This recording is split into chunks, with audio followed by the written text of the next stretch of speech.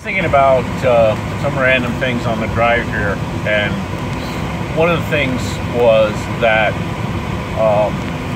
the rate of fire on guns, you know, like 10 years ago, pick up a TM and 8.4 NIM battery in it, and you're talking like 8 rounds per second.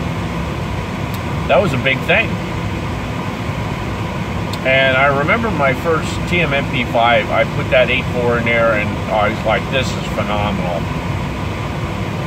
Then I actually found a 9.6, and everybody's telling me, oh, you'll get better response from that. So I got a 9.6, put it in there, and all of a sudden I'm getting 10 rounds a second. And I'm like, holy crap, that's like phenomenal. And you could get all different kind of MAWs and it lasts longer, so the 9.6 was the way to go. But on a TM with a 9.6, I burnt the trigger contacts out. And that was my first forte into tearing apart a gun, because the trigger contacts were bad and I didn't know any better. I bought a whole wire set and tried to put it in there instead of just replacing the trigger contacts and soldering the wires back on, so I didn't have to tear everything apart, put new wires in and everything. But I didn't know any better, so that's what I did. But then I started seeing people were using lipos, and I had used lipos in my RC stuff, helicopters, but mine were normally 14.8 22 volt batteries with a real high C rating, 45, 50, 60. So they have these 7.4s, and I saw the different C ratings, and everybody's saying, oh, buy a 7.4 20C. And I'm like, I don't know if that's enough to pull the gun. So I said, I'm gonna go with a 25. So I remember buying my first 7.4 25C LiPo batteries. Now I had bought transmitter batteries, which were small micro 7.4 batteries, usually like 250 mAh, 300 mAh, 450 mAh, with JST ends on them. So now I'm buying 7.4 batteries with, you know, Tamiya ends on them and 25C. So I put that in the gun after I replaced trigger contacts right away, and wow, my TM, instead of shooting like 10 now, shooting like 12 rounds a second. 13 miles, keep right. 14, 15, and I'm like, wow, that is awesome. So then I said, you know, I know they got bigger batteries than this, and I probably could find one that'll fit in the handguard. In 0.5 miles, keep right. So I went and got an 11.1 battery for it. And 25C also, but in order to fit into the stock, or in their handguard I mean, I actually got a 1000 mAh battery, and I thought that should last long because I was using like an 1800 otherwise, so I said that should work good. Well, of course I put the 11.1 in there, and you know, now I'm getting 16, 17, even 18 sometimes. And on a lark, I went and I bought an 11.1 35C battery. Well, I'm just, you know, I put it in there and I'm getting 16, 17, 18 now. The problem is I fried the trigger contacts again. So I said, yeah, well, I can't use that high of a C rating. I'm pulling too much out of the battery, frying the trigger contacts. I'll go back and I'll use a 7.4, and that'll last a heck of a lot longer, 25C. And the 7.4 was 1300 mAh, so it lasted most of the day. I had 2. Then I got another MP5, a little bit more beefier, and it had a full stock on the back. And I said, I have to try an 11.1, get a bit, and I found an 11.1 5,000 mAh, 25C battery that fit perfectly in the stock. It ran all day, shooting full auto, semi, you name it, it lasted all damn day. And I mean, 8 hours.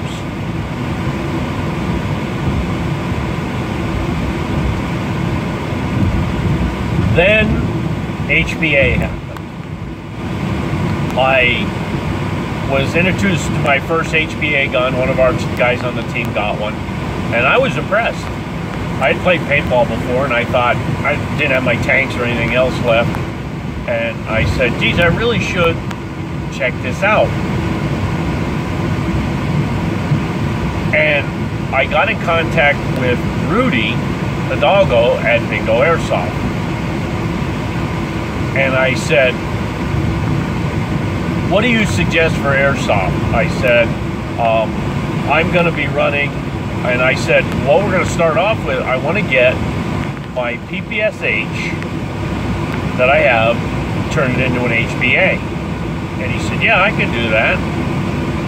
I said, now I got drum mags for this, and I'm going to run it like a support weapon. What do you recommend? And he recommended the 4590 tanks, the regulator, the hoses, the whole 9 yards. He gave me a package deal, putting the full Polar Star engine into the PPSH and setting it all up. Now, the original Ares PPSH shot at like 340 and about 20 rounds a second. And I said, well, that's good enough for me. So I told Rudy I wanted 350 with 2.5s and whatever the default setting is for the Polar Star. So I get the gun back and I'm shooting on semi, and 350 is phenomenal. It's just, and it has a tight bore barrel in it, and it's just flying out there forever. And then I switched it to full auto, 25 rounds a second. And I mean, it's, and I'm like, wow. I eventually set it back down to 20 because I thought that was way fast enough. But I did up it to 365 with 2.5s. So that I could go to fields that had a 400 with 2.0 limit, and I'd be under the limit. And the people with 400 with 2.5s, I'd be under that field limit as well. So not a problem, no matter which field I went to. I remember my one buddy telling me, he said, "Boy, you should like crank the rate of fire up on there." And I'm like, "Why? You go through BBs too fast." So I decided that I wanted to get an MP5 gun, Polar Star. So I said, Rudy, I got an old Echo 1, and the gearbox is destroyed. You know, the gears and everything is destroyed. I'll take all the guts out. Just send you the gearbox and the selector with it and all that. And, excuse me. And I said, it's got a 605 Type 4 barrel in it. Or 604, I'm sorry. 604 Type 4 barrel is what came with it. And I said, it's got a brand new bucking and the whole 9 yards I put in there and a hop-up. And it's a TM style hop-up. So he put it in there, and I got the thing back, and he again had set it at 350, 25 rounds a second. So of course I already knew that I wanted to set it back down. So I sent it back down to 16 rounds a second. And I kept and I set it up to 365, so it stays within the field limits of a 400 with 2.0 or 400 with 2.5s. But I was noticing that I just was not getting the range with it. Of course, it's only a short 230mm barrel. So I started talking with various people about getting a little bit more range out of it, and about how you adjust the dwell, adjust this, adjust that. And I actually got it pushing out air quite a bit, right to the edge of the barrel, and then stopped. I forget all the settings in that I changed, but I remember that it was phenomenal. I had this little gun shooting out almost 200 feet. And I said, this is just astronomical. I like that you can do this with the Polar Star stuff. So I finally bought an FN30 kit off a friend of mine, this Ian Beavis. They call him Mr. Minigun. At the time he was called Killbuck, and he changed the name to Mr. Minigun because he's making miniguns on a regular basis. But anyway, I bought the FN30 off him, and he had set it up to be able to just throw a P90 gearbox in it, and you know, put a box mag on it. He had the box mag, but it wasn't done, and he made one up for me so that I could just run the P90 and feed it into the top, and it would work like a champ. So it had a ridiculous rate of fire, but it just did not feed fast enough out of the box mag. I think I had set like 25 also, and it just did not feed right. So I said to Rudy, would you want to try putting a Polar Star engine in this, a Fusion engine into this? And he's like, oh yeah, sure, I'll do that. And he put a full engine in it. He built his own box mag for it with his own mechanism inside. And he set it up, and he said to me, what do you want this one to shoot? And I said, well, it's a combination like 1917, 1919 30 caliber, FN30 caliber. I said, and the 1917 shot 600 rounds per minute, and the 1919 shot 660, so that's 10 or 11. I said, let's go with 11 rounds per second, and I said, same thing. I said 365 with 2 5s. I said this way I'm under the field limit anywhere I go. 400, 2.0s, 4.0, 2 5s. He set that up, sent that off to me, and that also was interesting because in the kit I had put a 509 tight bore, 603 tight bore barrel in it. And I remember I was shooting 2.8s at the time, and I was shooting 2.8s in all the Polar Star stuff, and like in the MP5, you know, you had lots of hop-ups, so the 2.8s were fine, and you know, in the PPSH, 2.8s were fine. I remember throwing the 2.8s in that 30 caliber and shooting it, and the BBs were just rising like up to the sky. And I said, well, the hop-up's on too much. So I turned, the hop-up I found was like almost off. And Rudy told me, he said, you gotta run heavier weight BBs in that. So I started running 3.0s in it, and you could just barely tweak the hop-up and the thing would sail out there. And I had a course marked out at 200 feet and 220 feet. And I remember shooting at the 200-foot mark. I mean, it's like not dropping, straight as a string, going out there. And I said, well, I'll shoot at the 220 mark. And that thing just went out there and hit it.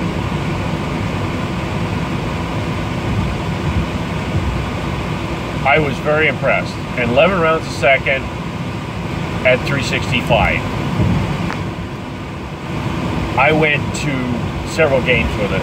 And the big thing that I heard was, wow, man, that hurts when it gets hit. And I'm thinking, 30s at 365, 30s, you know, shoot 365 with 2 5s. You know, I don't understand what the problem is. So rather than hurt people, I decided that, okay, I'm going to shoot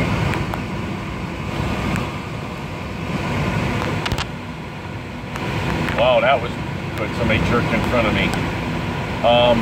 I'm going to shoot 345 with 2 5s, just so that it don't hurt people. There for a minute, everybody was coming in on an exit, like getting nasty. And it got overcast in that couple of minutes that I did that.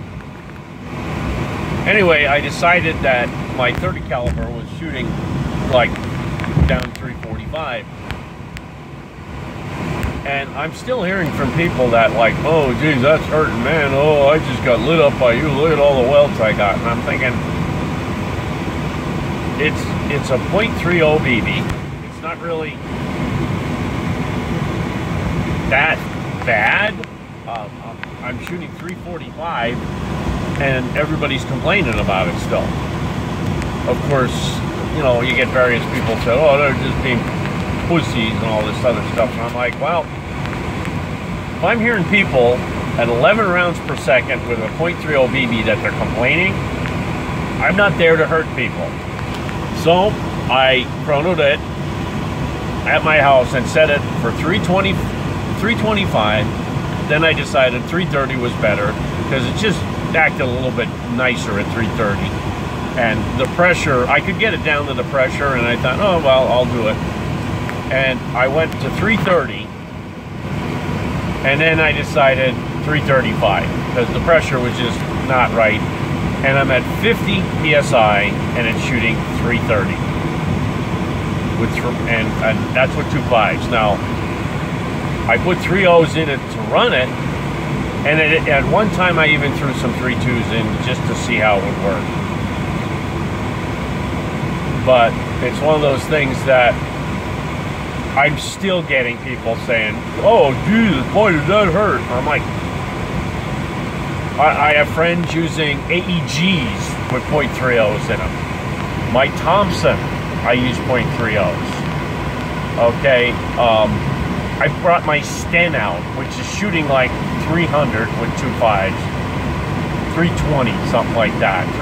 That's shooting like 330 with 2.5s. I brought my Sten out, that's shooting like 300 with 3.0s in it. They're complaining about that, and you know, nothing's ever said. But I got a machine gun, light machine gun, and it's shooting 11 rounds a second at 335. Everybody's like losing their minds. My last game I was at, I went to a site, and he said the limit is 370 for 1.7 joules with 3.0s, which is basically 345 with 3.0s. And I'm like, that's, you know, that's higher than what I got. So I was happy with 335. Well, last game that I was at, I had a lot of people still saying, you know, wow, that thing is like, I heard that shooting, and I changed out the front end a little bit, makes a little bit more of a pop, and they're still bitching. So I said, all right, I cranked my pressure down as low as I want to do it without it acting up, 325. I got 325 out of the gun with 2.5s. And they're chrono with 2.5s. They're not actually chrono in joules. They're chrono in 2.5s, which is kind of dumb. But I said, okay. And I chrono with 325 with 2.5s. And that seems to be the magic spot. I don't hear no complaints. People are saying, oh boy, that was scary when I heard the BBs hit. And I'm like, the guy next to me has got a Crytac shooting 25 rounds a second. He's got a Crytac next to me shooting like 25 rounds a second with .32s. Yet they're saying my gun is scary shooting at them. So I'm like, okay, that's good. But I always wanted to go with a bunch of other Polar Stars. I sort of rambled on here, but I'm talking about rate of fire. And to me, 11 rounds per second was doing the job. Someone gets a gun, and new guns that are coming out are shooting 20, 22, 24. I saw that one gun that they released is 27 rounds, 27 point something rounds per second. And I'm like, okay. Oh, and the guy says, that's for trigger response. Yeah, but you're shooting full auto. You're out of game, and you're saying, oh, it's for trigger response. Yet he's shooting full auto at me, and I said, what's your rounds per second set? 35. I'm like, you say that it's for trigger response, but you're still shooting full auto on it. So, I don't know, that's just my opinion and my little rant and rave and story here. So, I like shooting lower, shooting less rounds per second, and having a good time. I don't want to hurt people. People always know that I call my hits. They always know that I'm not bringing a weapon that's going to hurt them. And at one game, I did say to the guy, let's crank it up and see what we can get out of it. And I left it at 325, but I cranked it up to 35 rounds per second. And he's like, wow, that's scary. And yeah, it is. I can do it up to that high of a rate of fire, but do I want to? No. It's all about having fun. Safety first, fun always.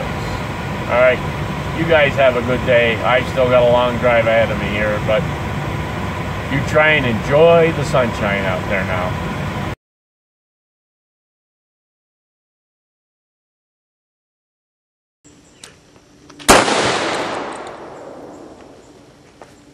Wow.